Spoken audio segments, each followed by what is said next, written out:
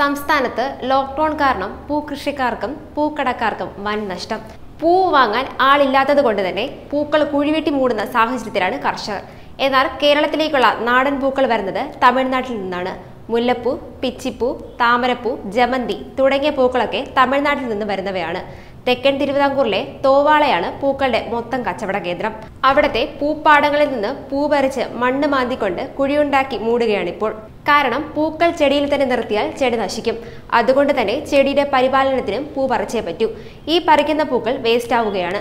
ആവശ്യക്കാർ ഇല്ലാത്തത് കാരണം പൂക്കൾ കുഴിവെട്ടി മൂടുകയാണ്. ലോക്ക്ഡൌൺ കാരണം സംസ്ഥാനത്ത് ഒട്ടാകെ ക്ഷേത്രങ്ങളിൽ ഭക്തർ വരാതായതോടെ പൂക്കളുടെ ആവശ്യം കുറഞ്ഞു. പൂജകൾക്ക് ലോക്കലായി ലഭിക്കുന്ന ചെത്തിപ്പൂവും അരളിപ്പൂവും മറ്റും മതി. വിവാഹങ്ങൾ ഇല്ലാത്തതിനാൽ മുല്ലയ്ക്കും പിച്ചിക്കും ആവശ്യക്കാരില്ല. വിവാഹങ്ങൾക്കും സൽക്കാരങ്ങൾക്കും സ്റ്റേജ് ഡെക്കറേഷൻ പൂ വേണ്ടാതായി.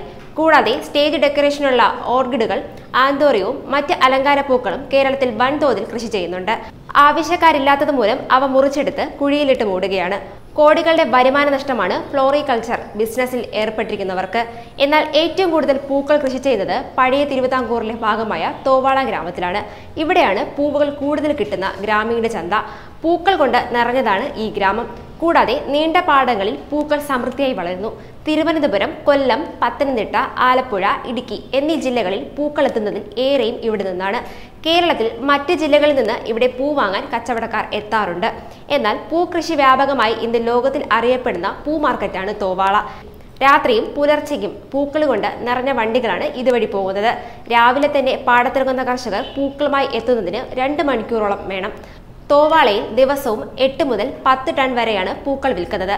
തോവാളയിലെ ഏതാണ്ട് 3000ഓളം കർഷകർ പൂക്കൃഷി ചെയ്യുന്നുണ്ട്. തോവാള ഗ്രാമം ഇന്ന് പൂ കൊണ്ട് അറിയപ്പെടുന്ന ദേശമാണ്. അതുകൊണ്ട് തന്നെ ലോക്ക്ഡൌൺ കാരണം പൂക്കൃഷിക്കാർക്കും പൂക്കടക്കാർക്കും വൻ നഷ്ടമാണ്.